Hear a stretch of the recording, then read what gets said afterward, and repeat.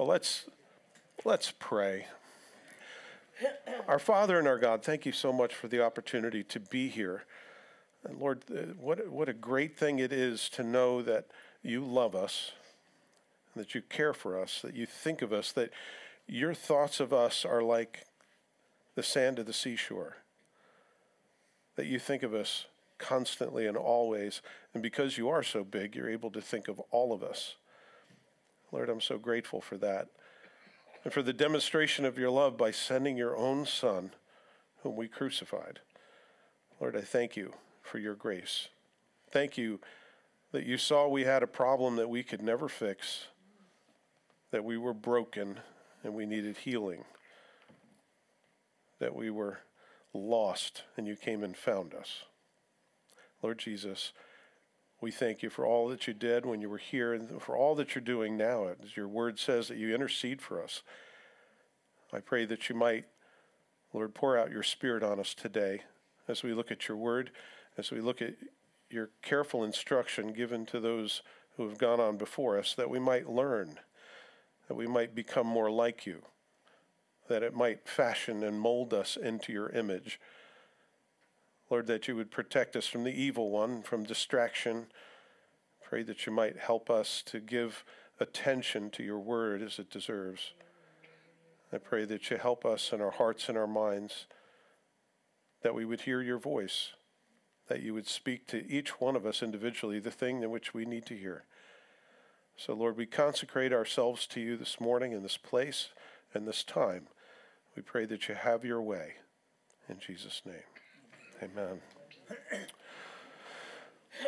All right, well, we're back in chapter 5 of 1 Peter today.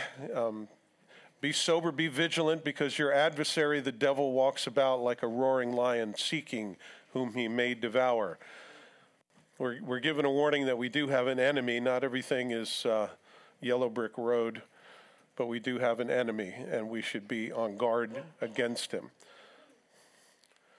Well, previously we were in chapter 5, but before that we were in chapter 4. Peter, writing to us in chapter 4, verse 17, says, "For the time has come for judgment to begin at the house of God." Not one of those comforting passages. And if it begins with us first, then what will be the end of those who do not obey the gospel of God? I believe it's a time for the sifting of the church. Amen?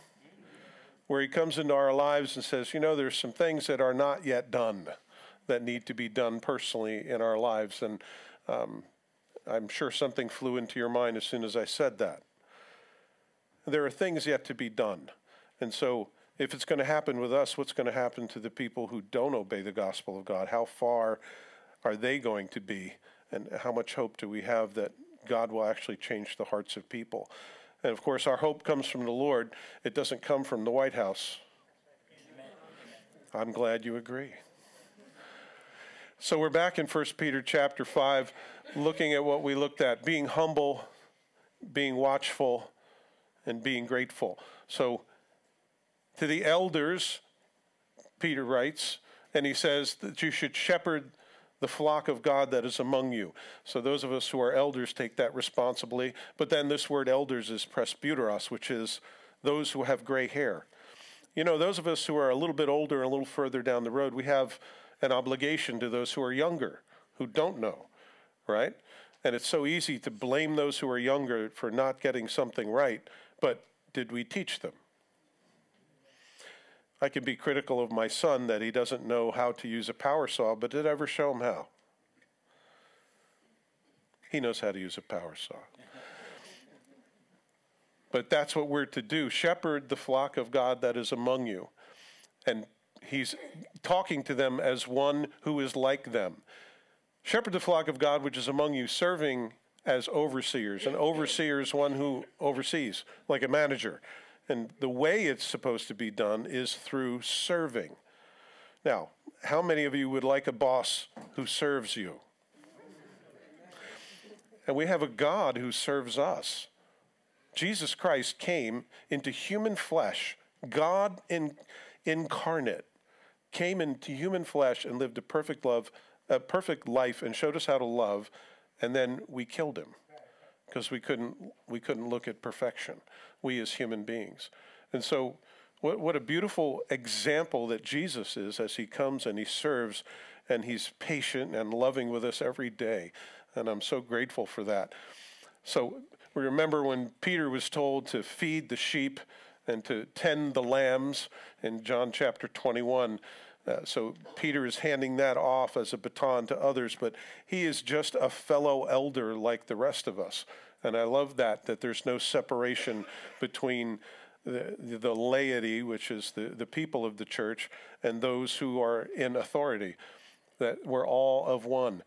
And shepherding involves caring for sheep. And now, if you're a shepherd, what you don't do is beat the sheep, right? And you also don't drive the sheep. You can drive cattle. You know, you get a cowboy hat and a horse, and you drive cattle, right? But you don't do that with sheep. You lead sheep, and sheep follow.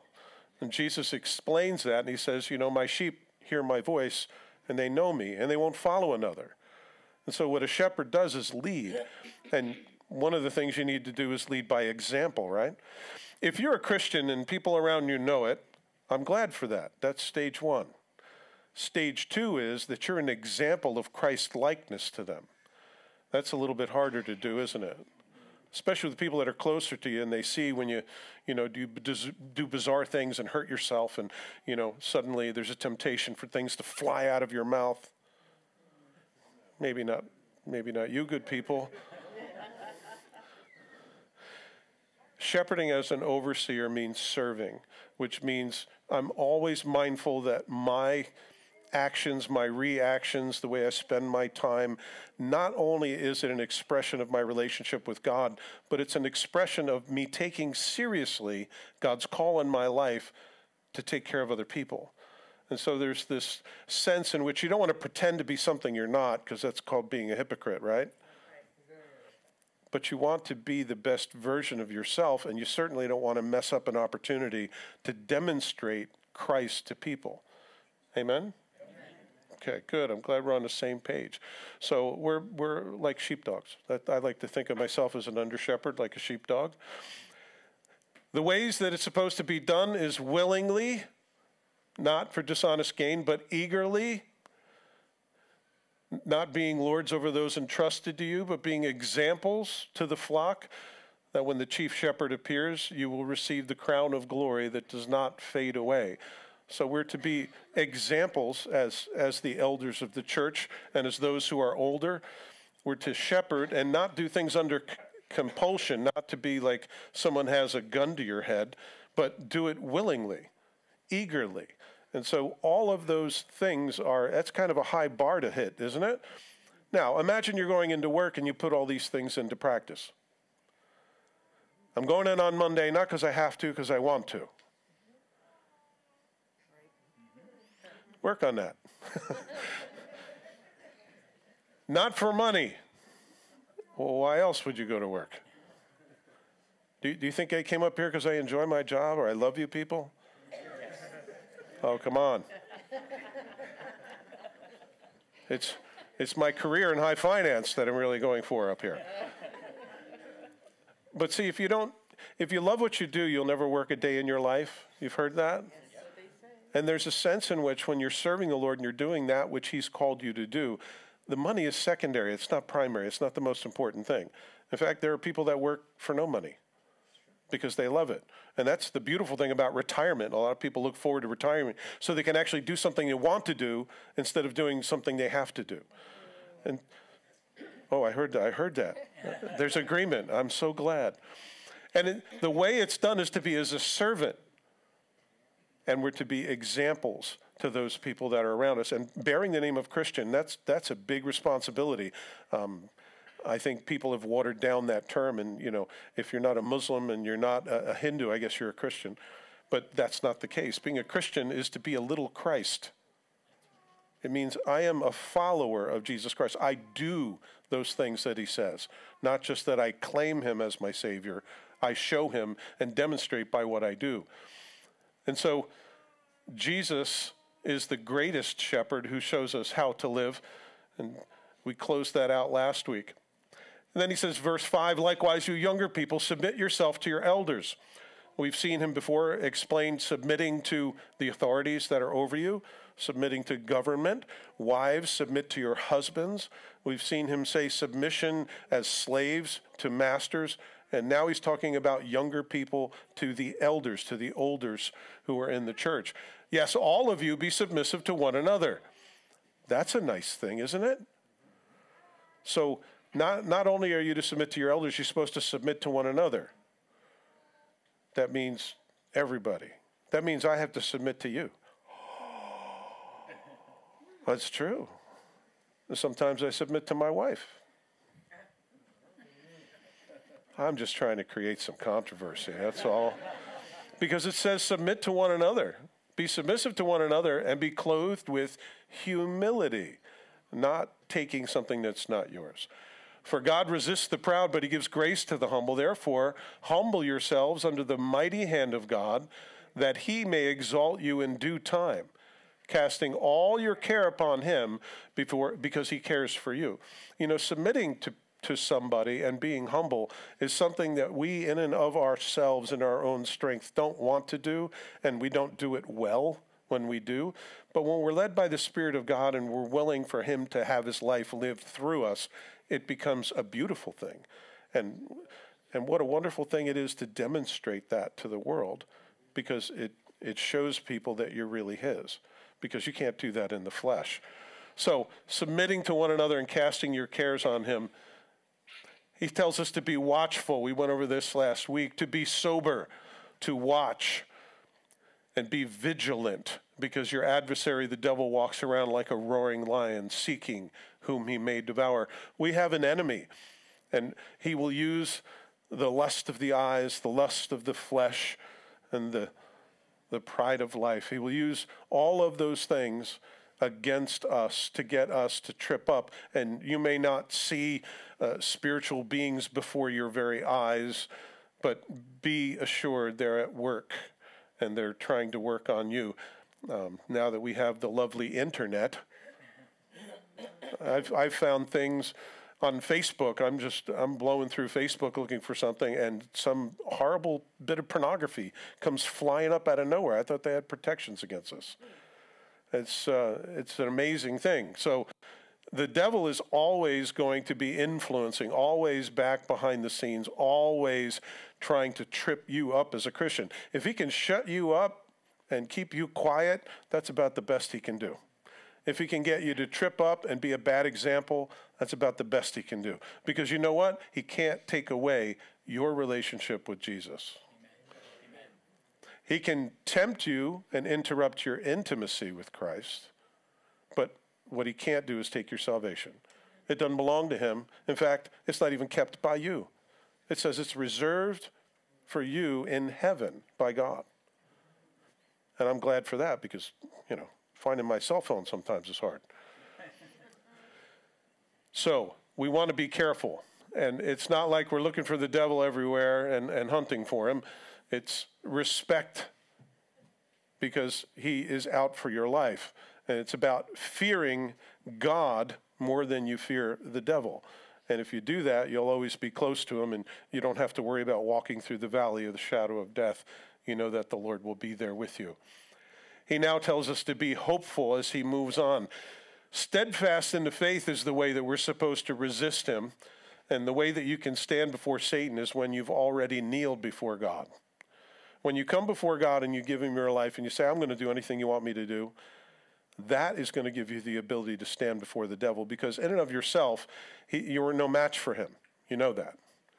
Without Christ and everything that he's done. And if it's not by the Holy Spirit, we just don't have the power, and we'll give up every time. But we're no longer slaves to those things, because Christ has come into our lives, and the Spirit of God now lives inside of us and keeps us doing from that which we would otherwise do. It says that knowing that the same sufferings are experienced by your brotherhood in the world. And we talked about that last week. Every single thing that you and I go through and the ways that we're tempted, other people are tempted in the same ways.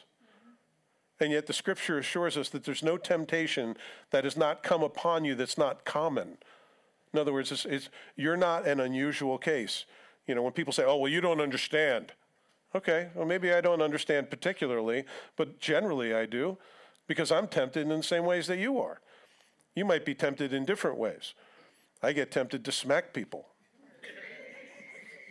Any of you? Any of you? I need to be alerted. If any of you, yes, if any of you get tempted to smack people simply because they need it, or they deserve it, or they've earned it, I sometimes still get, especially with people who drive like maniacs, I just get fed up and it boils me up, and I have to spend some time with the Lord. I got to pray instantly. Say, God, you got to help me here.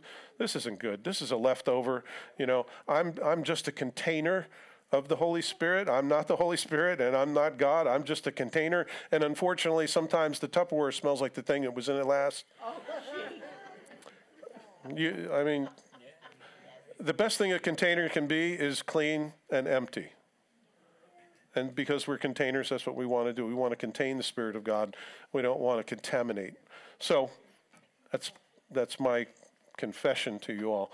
So we're all going down the same road, and we're all suffering temptation in the same way. That means a couple of really nice things. First of all, your situation is not unique. So whatever it is that you're struggling with, Jesus has an answer. And there are other people that have been through what you're going through right now, and they're looking at it in the rearview mirror. There are folks that have gotten a diagnosis of cancer and that they only have months to live. What do you do with that? If you've never had that diagnosis, you don't know. How do you integrate that with your faith? How do you have a conversation with people? How do you tell your family? How do you, there are things that people have gone through that you and I can learn from. And the body of Christ is such where we learn from one another. And we're all being tempted in various ways.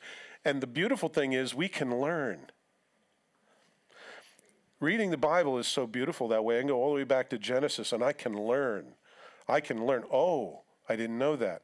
There were things when I opened up the book of Genesis and looked at Eve and Adam and the fall and how God had put everything there and the trees in the middle of the garden and all of that and the orchestration of God's word and their denial. What is this that you've done? Well, the woman that you gave me.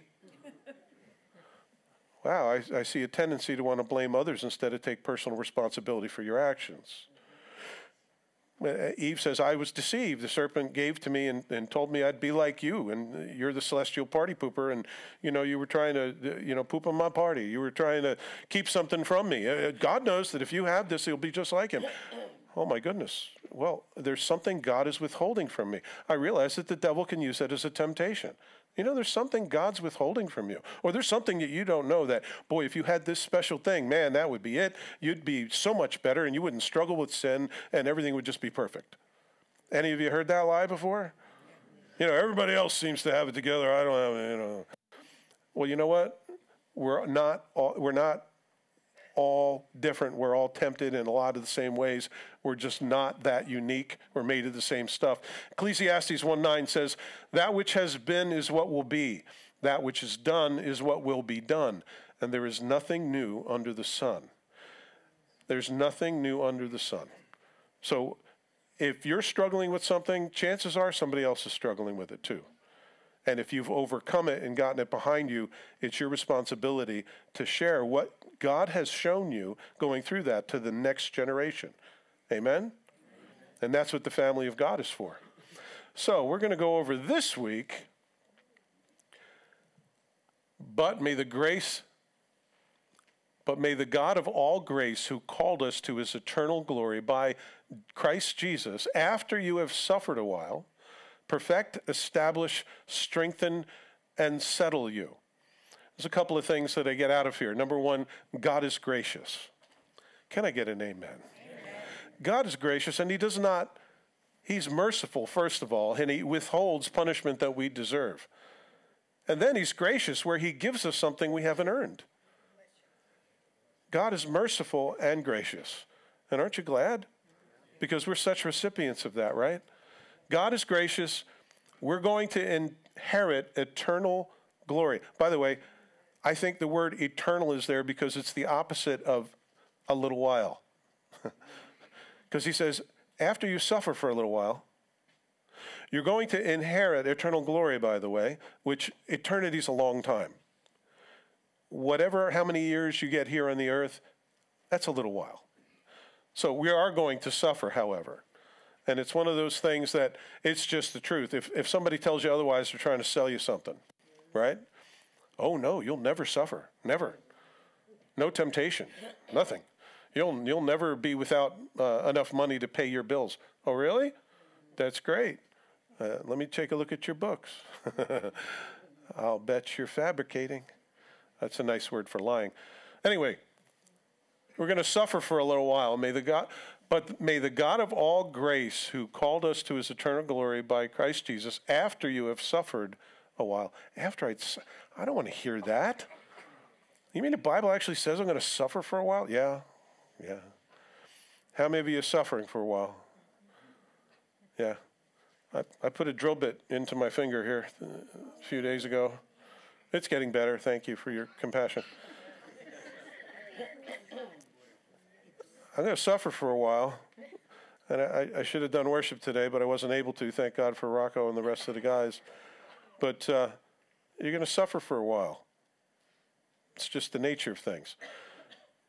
Complaining about it just seems to get nowhere. But I think understanding that and having your catcher's mitt up and be ready when it comes and say, okay, so I'm sick. There we go. I'm sick. There I go. I put a drill bit into my finger. There we go. Okay. That's the way. So what, am I going to be surprised? Am I going to yell at God, shake my fist? Why? Or am I going to say, I'm going to suffer for a little while? You have to be willing to embrace that. Otherwise, I wouldn't do anything. It's like having a baby. Having a baby, you ladies understand what I'm talking about. I have no idea what I'm talking about. But delivering a baby, I remember it was said, it's like taking your top lip and pulling it up over your head. Yeah, so I was there for the birth of my kids. I was there for many of my grandchildren, and it never gets easier. You can pump somebody full of, you can give them a shot and kill the pain, but it's still painful, and it's still life-changing. It's body-altering, ladies, right? Yeah, I don't know about you. I never snapped back after the first one.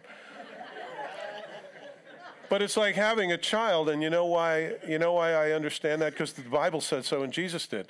In John 16:19-22, Jesus saw that they wanted to ask him about this, so he said to them, "Are you asking one another what I meant when I said, 'In a little while I will see you no more, but then after a little while you will see me'? Very truly I tell you, you will weep and mourn while the world rejoices. You will grieve, but your grief will turn to joy. A woman giving birth to a child has pain because her time has come. But when the baby is born, she forgets the anguish because of her joy that a child is born into this world. So with you. Now is your time of grief, but I will see you again, and you will rejoice, and no one will take away your joy." So Jesus explained there's a time where he's going to go away, which is now, but he will return, and he's going to take us home. And then our joy is going to be forever. And so it's said not just here in Peter, but Jesus demonstrates that very clearly. We are going to grieve. Things are going to be difficult. The world is going to be having a party, but we're not. And it's going to be difficult. But you got to know that joy comes in the morning.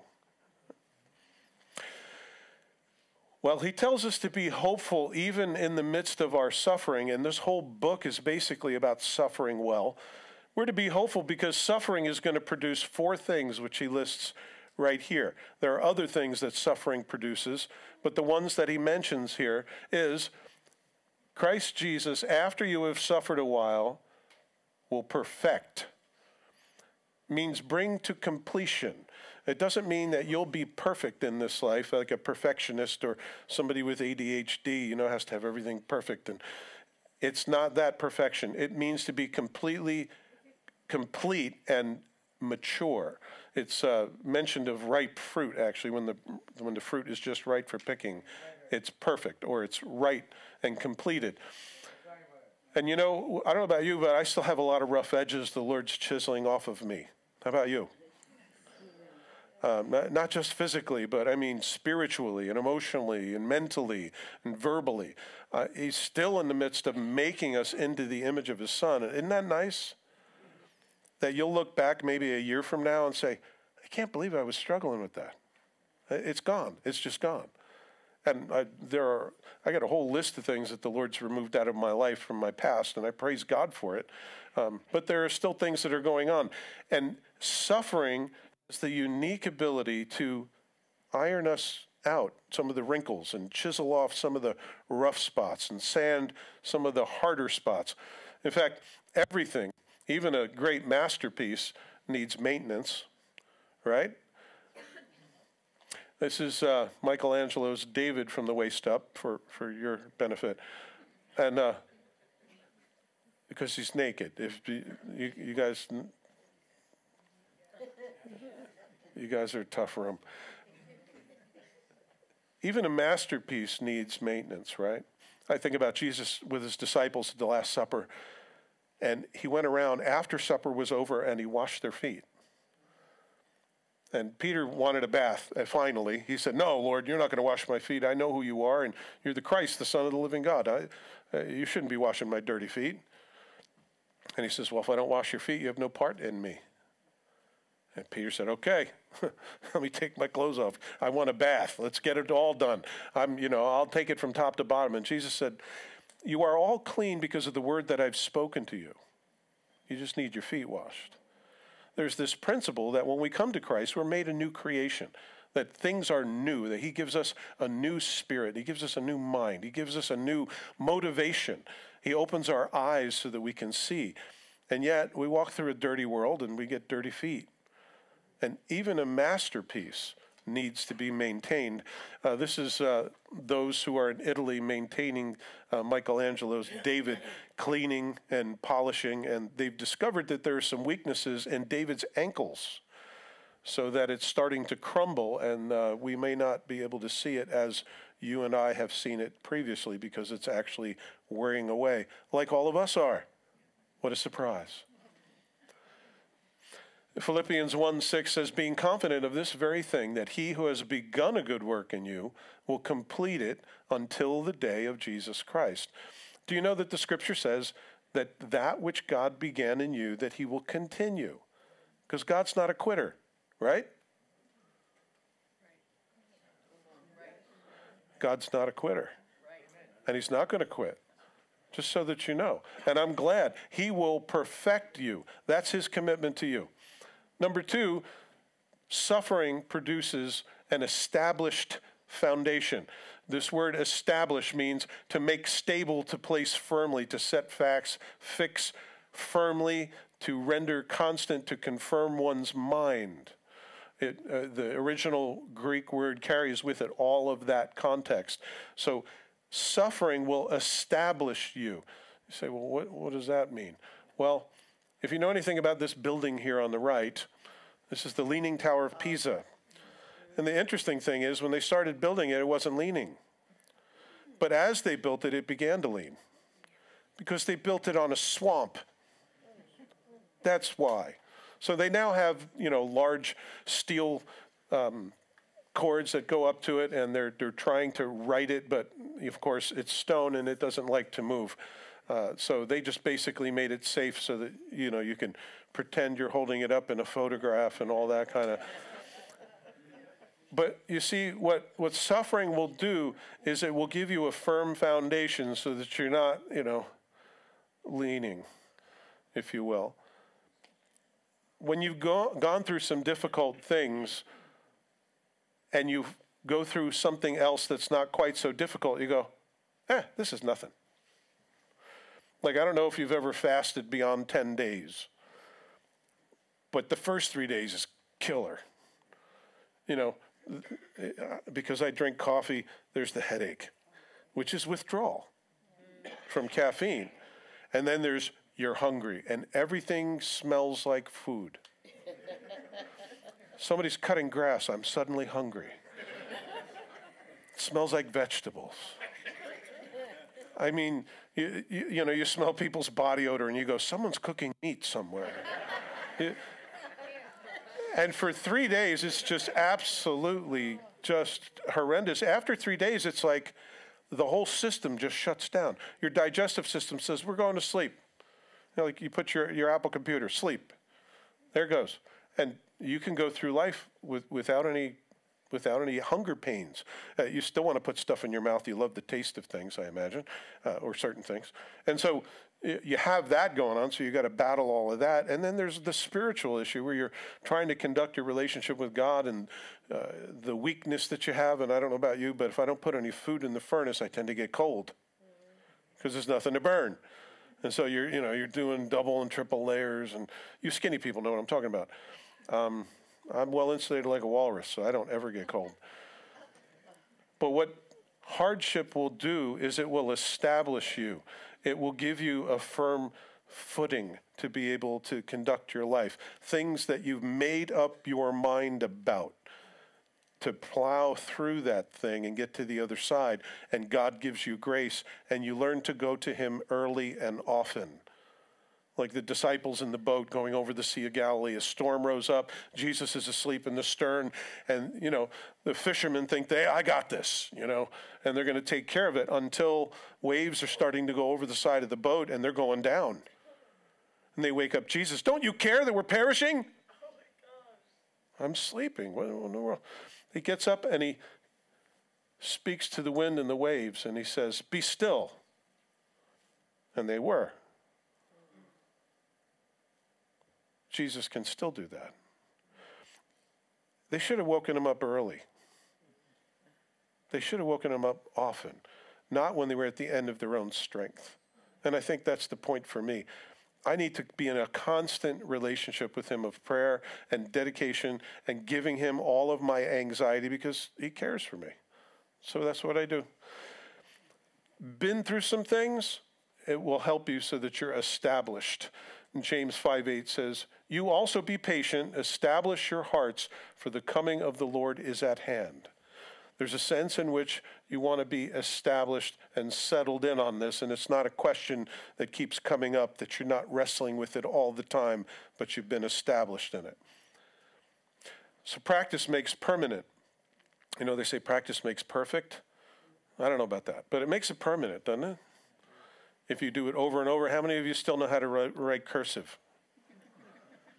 How many young people have no idea what I'm talking about? Yeah, they don't teach it anymore. It's a lost art, right? And yet, that practice is one of those things that makes it permanent, and it's a permanent part of who you are from then on. Something else that suffering will do is strengthen you. Strengthen is conditioned power. It's power that you get by use. You guys know what I'm talking about? Like this guy here? Strength comes when you're exercising muscles, for instance. When you exercise them to the point of failure. That's always fun. I remember working out with a guy who that was his thing. He would work to failure. And so working out with him was, okay, we're going to put more weight on. We're going to put more weight on. We're going to put more weight on until you can't lift it one time. And then you take a little bit of weight off. And so you're able to get it maybe 2 times. And then you take a little more weight off. And then you can get maybe 1.5 until it's 20 pounds and you can't lift 20 pounds. Isn't that great? Doesn't that sound exciting? Don't you want to embrace that? I did this one day. I went outside of the gym and I went to go home and I realized I had brought the motorcycle. And I was like, oh, Lord, help me. I couldn't lift 20 pounds. But I had to drive a motorcycle home. That was scary. You want to talk about trusting the Lord. It's one of those things that strength is developed as you push yourself or as God pushes you through difficulties and hardship. You go through that stuff, it develops strength. Without which, you'd look at 20 pounds and go, I can't lift that because I never lift that. That's a different situation. But I can tell you, the next day after that and the next day after that, I found I was able to do more and do more and do more Because when you shred yourself like that and your body has to rebuild, suddenly you have more power, you have more strength. You're conditioned for that. That's why I'm so concerned about this generation, because as good parents, you want to make sure your kids have everything, right? I mean, I know of a parent who has a 27-year-old child who gets a $25,000 a month allowance for child support. Isn't that crazy? The guy's very, very rich, but he doesn't want to give his 27-year-old child support anymore because he's 27 years old. And you have this generation that thinks they're due everything and they should leech off their parents until they have no more resources and then throw them in a home and forget about them. This world just does that with people because people are disposable and they love money and they use people when we should be using money and loving people. It's a very different thing. So strength is one of those things that's conditioned, and if you're not pushed, and if you don't suffer, and if things aren't hard for you, you will never learn to get beyond your own little comfort zone. How many of you love stepping outside your comfort zone? 3, 4 people? Yeah, I'm learning to enjoy comfort zones so much more now. The ring is getting smaller. But strength is what happens when you suffer.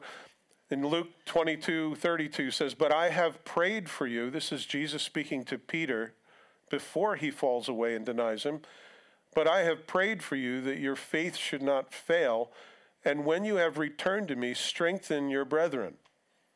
Jesus is telling him, you're going to fall away, Peter. You're going to deny me 3 times before the rooster crows twice. And by the way, when that happens, I want you to come back and strengthen your brothers. Like you would think, what?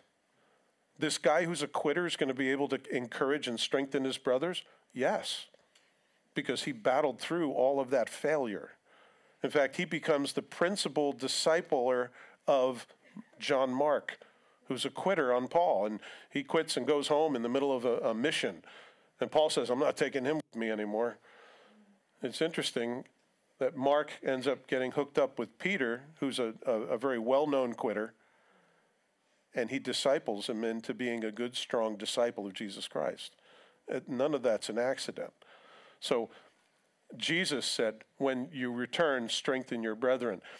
So tearing us down very often and removing those things of our flesh, that is what's going to make us stronger and make us more committed to the Lord so he can use us more effectively.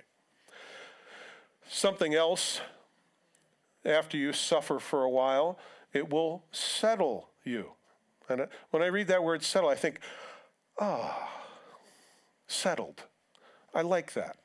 The word actually means to be established, to be grounded, to be founded, much like a castle is. You know, we have a country where we don't really have castles because our country's not that old. But you go to Europe, you're talking thousands of years, right? So some of these things have been there for thousands of years. And you won't find any wood structures over there that have been there for 1,000 years. You'll find stone structures because they're established, they're set. Those things, you can say, yeah, it's 23 miles west of this castle or whatever. Well, it's an established thing, and it's been there for a really long time.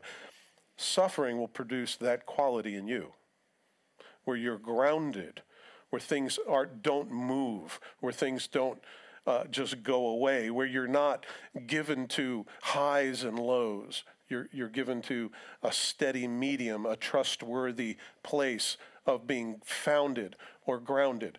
In Matthew 7:25, Jesus speaking about 2 groups of people, those who hear these words of mine and put them into practice, I'll tell you what I will liken him unto a man who built his house on a rock and dug a foundation and built his house on it. And then the wind came and the rain came and the storms beat up against the house and the house didn't fall.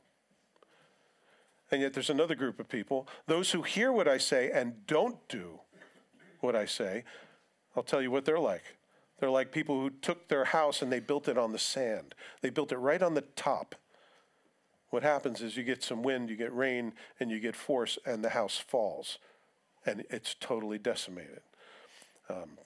Building in California on a muddy slope, not a good idea. I could show you footage. It's not a good idea. And yet, there are people that still try to do it and get away with it and try to give them the lowest bid because they don't use steel girders and they don't go down to the bedrock and they don't found it on a foundation. When we do those things that Jesus instructs us to do, we are established. We're solid. And when the difficulties of life come, when the hardships come, we've been through it already. We've been through a whole bunch of things, and it's like, this is nothing new. And the devil's going to try another scheme. Don't worry about it. God's got this. Amen? It means permanent, peaceful, anchored, and a level of maturity. So these are 4 things that suffering actually produces in us if we're willing to be taught by them.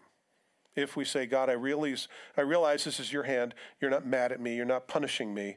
You're conditioning me. And when we realize that, and we say, Lord, I'm going to just trust you in this, boy, what a difference that makes. Because then you're not striving and accusing God or being under condemnation. Oh, maybe I'm doing something wrong. You know, I knew I shouldn't have said that or done that thing, and God's mad at me. Well, none of that's true. The devil is the accuser of the brethren. Satan means accuser. And he will come and tell you that everything is your fault, that God doesn't love you, and he's mad at you. He's not, because he already took all of his wrath out on his son. All of it went on Jesus. So there's nothing left for us to do but to enjoy what he's given to us as a gift. Amen? This is his closing, and I will close with this. To him be the glory and the dominion forever and ever. Amen. Well, that sounds like the end of the letter. But like every good preacher, he goes on. By Silvanus, our faithful brother, as I consider him, I have written to you briefly, exhorting and testifying that this is the true grace of God in which you stand. She who is in Babylon, elect together with you, greets you, and so does Mark, my son.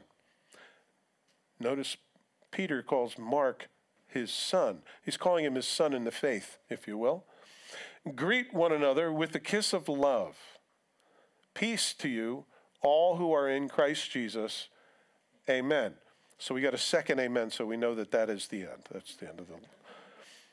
So, to him be glory and dominion forever and ever. Amen. I'll tell you what you need to remember when you're teaching, when you're living, when you're doing anything, is life isn't about you. It's about him. It's all about him. And sometimes we forget that. And we can trip over our own feet and make a huge mistake.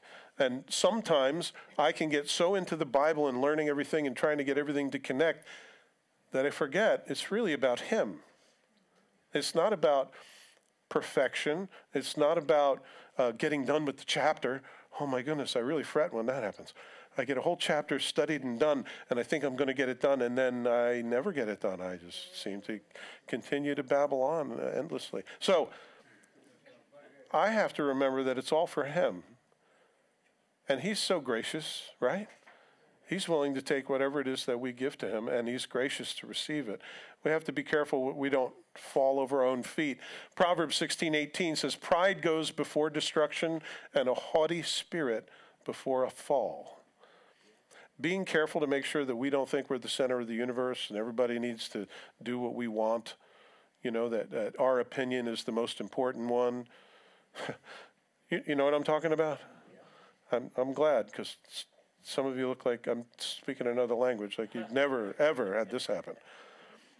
And yet, here at the very end of the letter, Peter remembers, you know, it's all about him. It's all about him. It's about his glory. It's about his dominion forever and ever. Amen. And, you know, we always have to be reminded of that. Isaiah 14:12-15 is an example of what not to do. It's the story of Lucifer. He says, how you have fallen from heaven, O Lucifer, son of the morning, how you are cut down to the ground. You are weakened. You have weakened the nation. For you have said in your heart, notice all the eyes, I will ascend unto heaven. I will exalt my throne above the stars of God. I will also sit on the mount of the congregation, on the furthest sides of the north. I will ascend above the heights of the clouds. I will be like the Most High. Yet you shall be brought down to Sheol. By the way, that's the pit or death, to the lowest depths of the pit. So that was the fall of the devil, is where he was thinking about himself.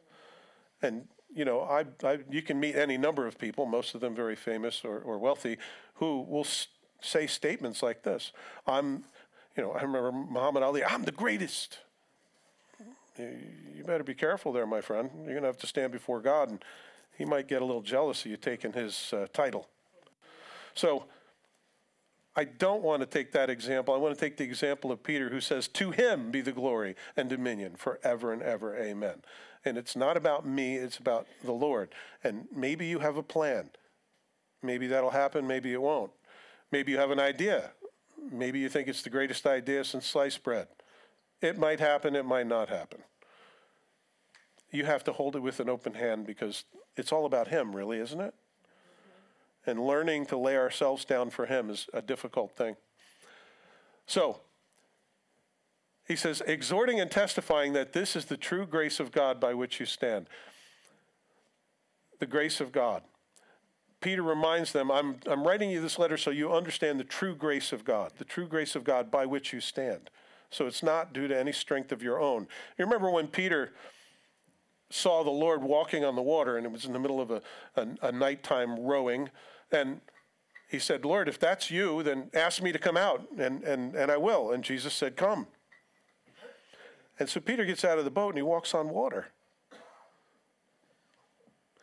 And yet, he starts to look around at the wind and the waves, and he falls. He takes his eyes off of Jesus, and he looks at his situation, and he goes, this is impossible. And down he goes. And the Lord reaches down and pulls him back up. They get into the boat, and he goes, you were doing so well. What happened? And it's interesting, he doesn't answer the question, but we all know what the answer is. He took his eyes off Jesus. And he started to say, this is impossible. I can't do this. Well, guess what? You have exactly what you said. And down you go. So there he was. The grace of God is the thing that causes us to stand. And when we think it's us, we're working for the wrong person. Galatians 2:20-21 says, I have been crucified with Christ. It is no longer I who live, but Christ lives in me. And the life which I now live in the flesh, I live by faith in the Son of God, who loved me and gave himself for me. I do not set aside the grace of God, for if righteousness came through the law, then Christ died in vain. You see, there are two laws. Either you can try to be good enough for God by all that you do, or you could depend upon the righteousness of Christ. That's the only way to heaven, really, isn't it? You can stand before God on the basis of your good works, but then you're going to also have to take the bad into consideration, aren't you? Because then Christ did not die for you. And so it's the grace of God that causes us to stand. And any ability, any gift, anything that you have is God's grace to you. Amen? Amen. And we need to give him glory for that. Or Jesus died in vain if we put ourselves on that throne. Hebrews 12:15. We're exhorted by the author, looking carefully lest anyone fall short of the grace of God. What he's talking about is make sure that you're in the faith. Make sure that you're doing the right things and the grace of God is in your life. Lest any root of bitterness springing up cause trouble, and by this many become defiled. So he says, make sure that you're in the grace of God, and one of the evidences of it is that you don't have bitterness. Because if you have bitterness, it's a contaminant. It's like cancer in your soul, right? But it's one of those things that you can give away, and it's a contaminant. So make sure that you're in the grace of God, that you've received it fully and that you understand it completely, or else you could have a root of bitterness that rises up in your heart. And that displays that you have fallen short of the grace of God. He says, she who is Babylon, elect together with you, greets you. Now, if you're a scholar, you'll say, what in the world is this thing with Babylon? Well, some people believe that Peter wrote this from Babylon. I don't believe that's what he's referring to. We have no indication that there's a church in Babylon, that there are believers there, that there's a congregation of saints there. I believe he is referring to it in a euphemistic sense to Rome. Rome, who to them was Babylon because they worshipped all these false deities, and they were the center of all the activity for the Romans in Jerusalem. I believe he's talking about Rome, and we know that Peter actually loses his head later on in Rome, just outside of Rome. He did not lose his head, that's Paul. He was crucified upside down. And so I believe he's referring to Babylon, meaning at this point Rome. You'll see that there's Babylon also in Revelation. It talks about spiritual Babylon, so I don't want to get into a whole exegetical thing, but I think he's probably talking about those who are in Rome, there's a church in Rome. He talks about Silvanus and Mark. He talks about these two people in ministry. By the way, if you ever get an opportunity for somebody to pat you on the back and say thank you for all that you've done, something you need to remember is the people that helped you, right? Because it's never one person doing anything. It's a team. I mean, even on a Sunday morning, my goodness, there were men who cleaned the toilets, who were spackling the walls yesterday, who did all manner of upgrades and things. There are people working behind the scenes on video and sound and all of these things. There's this huge group of people. There are people preparing food for all of you. There are people who brought food for all of you. I praise God for everybody that's involved. There are people teaching children right now, telling them the gospel on their level. There are all of these things happening inside this building. And, people will come to me and say, oh, I love your church. Well, I'm one part. I happen to be a very visible part. But I don't ever want to forget the people that are helping and supporting, right? So if anybody ever praises you for anything and there was somebody helping you, make sure you remember them. You don't ever want to be the only person standing up and taking any credit. And so I love that Peter's doing that here. He's remembering his coworkers, and he's giving kind of a shout out for Mark, his son, he calls him, because Mark doesn't have a really great reputation. And Peter's kind of pulling him in, and he says, this guy's with me, so don't pick on him. I love that fact. It also says to greet one another with the kiss of love. So you see that coming at you on a Sunday morning. Kissing was a common greeting back then. Actually, the Romans made it illegal at some point because there was a herpes outbreak. And they were passing it along to everyone, so they made it illegal for you to kiss in public. But, they did like the French do. They grab you by the face and they give you one on each cheek. So that was a common greeting back then. So what we do here is hugging, and I think that's probably okay. I don't think I'm going to go to hell because I don't greet everyone with a kiss. But I want you to notice that it's a kiss of love. Then another place in Scripture it says greet one another with a holy kiss. So that, some of you single guys don't go, all right. Okay. The Scripture says it. Come here. Come over here. There are always a few that are always kissing the pretty girls, but won't even greet anybody else. Not here, of course, no. But I've been places where it's like that. And it doesn't mean like this. That kind of kiss is right out, just in case you were wondering. And then he says, peace to you all who are in Christ Jesus. Amen. So that concludes 1 Peter. Guess what we're doing next week? Oh, okay. You think you know something. Actually, we are. We're going to go into 2 Peter, which is Peter's last letter before he's actually crucified upside down. Last words of people are very important, especially when they see the end coming. I'm going to ask the worship team to come up at this point, and we're going to sing another song for you. Next week, as we get into 2 Peter, we're going to see his swan song. And he's going to explain some things to us that are important that you might do if it was your last letter to somebody. I wonder if you'll take the exercise up sometime to write a letter to someone that you love as though it were the last thing that you would write. You might find things pouring out of your heart that you never knew were there. So we'll talk about that next week.